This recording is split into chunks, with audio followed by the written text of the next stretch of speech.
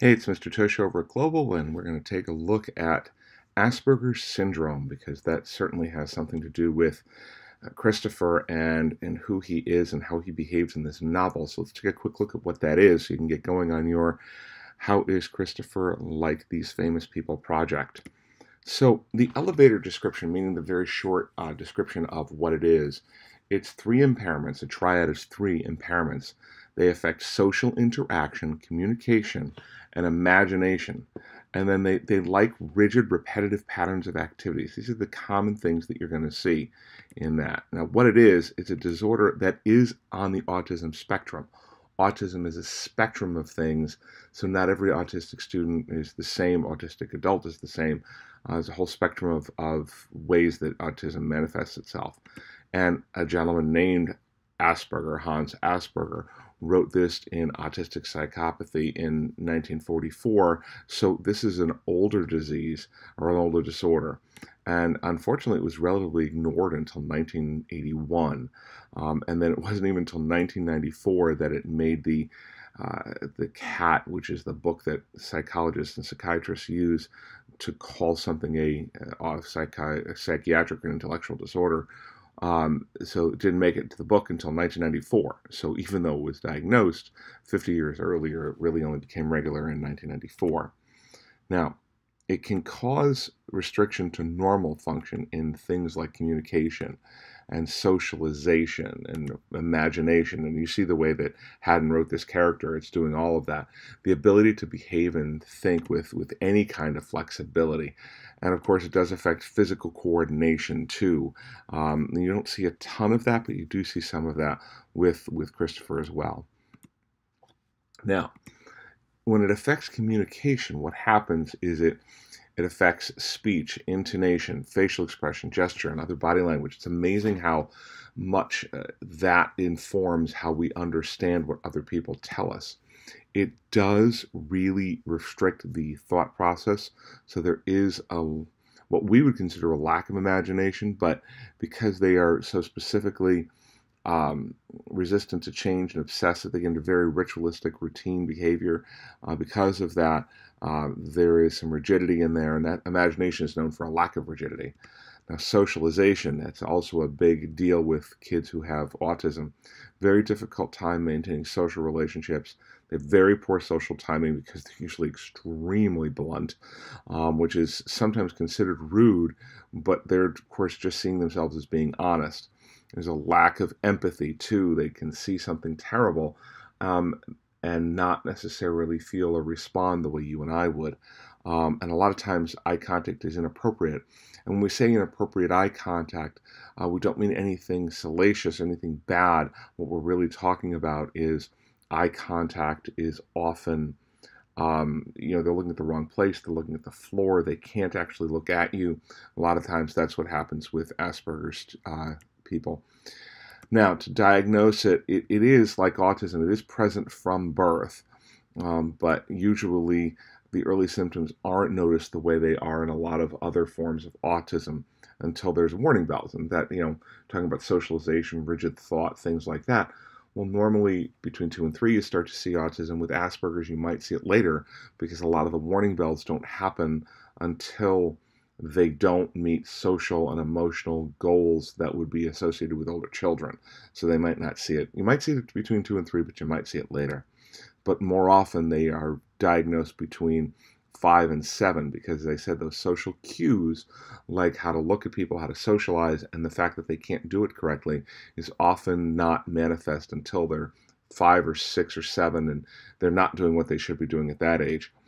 And then the specific criteria for diagnosis is still unclear. That means it's an elimination disease. Often I heard it called, one social worker told me that the elimination disease is how you find Asperger's. Well, it's not this, and it's not this, and it's not this, so it must be Asperger's. You can't give a specific test to see whether or not it's Asperger's. Now, it affects both males and females, but I've actually never met a female with Asperger's, and all the people with Asperger's I've met are male.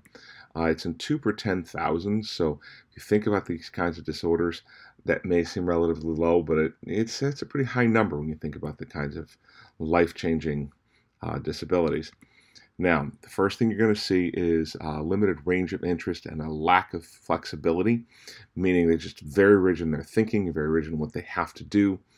They not only do they not like change, they're very comfortable in their routines. And if there is change brought in, anxiety is a big deal. They often feel very badly about themselves. They're very afraid of failure.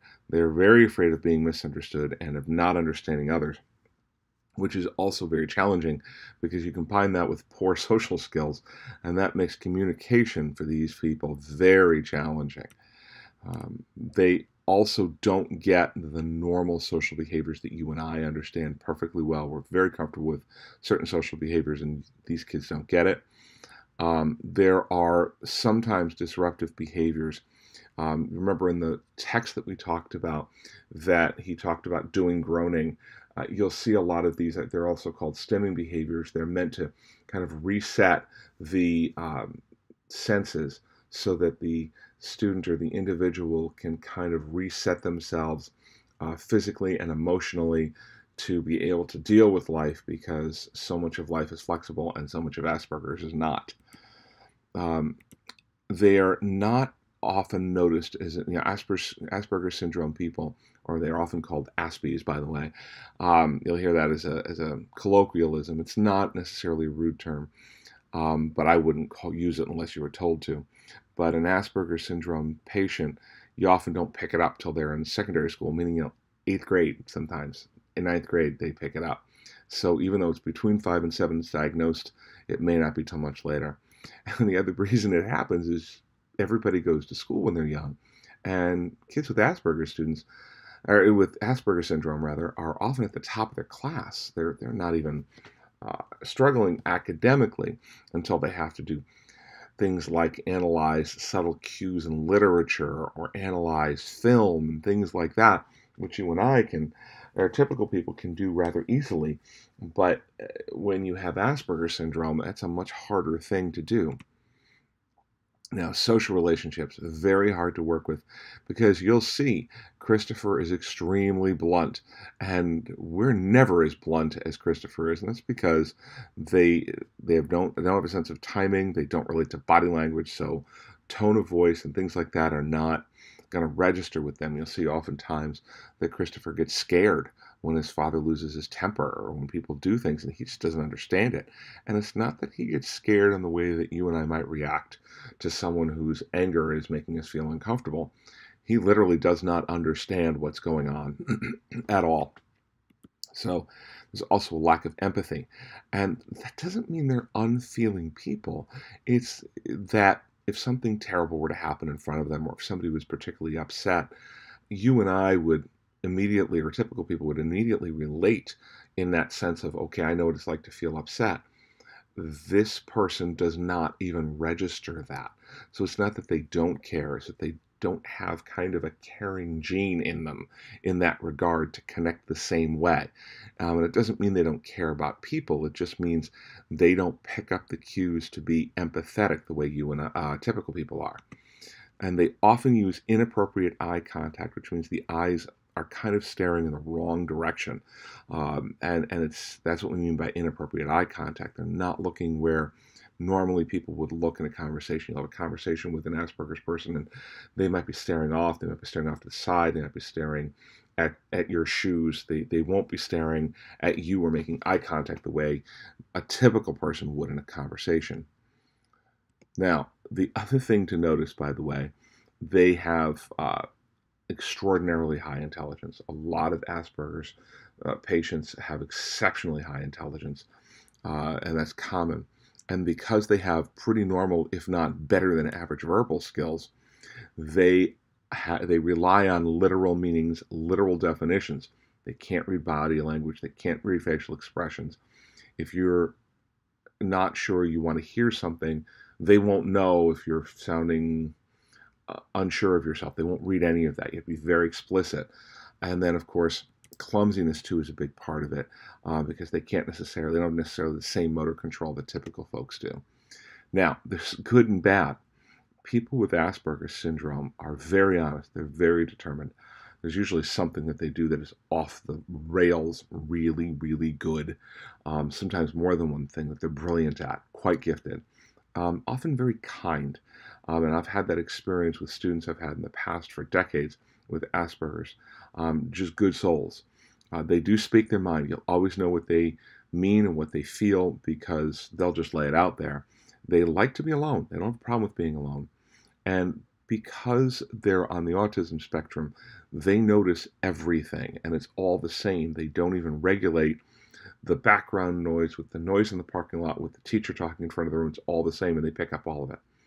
They have challenges making friends. So if you know someone with Asperger's syndrome, you have to come to them. On the other hand, you'll never have someone better to help you with the thing they're gifted at. But you're going to have to understand that it's hard for them to make friends, manage feelings. Taking advice is very difficult because that means change. Handwriting is usually very difficult because handwriting is fine motor. They are often teased or bullied because they're socially unusual, and so they're targets. And we kind of expect our friends to be friends, and it's hard for kids with Asperger's to know that. And when it may seem obvious that you are upset or you are happy or feeling a certain way, Asperger's people don't necessarily pick up the body cues and the social cues to be able to do that. And finally, just so you know, if you have Asperger's, you can be extremely famous.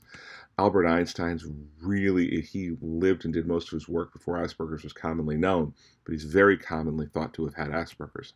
Sir Isaac Newton, Napoleon, Leonardo da Vinci, Elvis Presley, Hans Christian Andersen is the author, Bill Gates.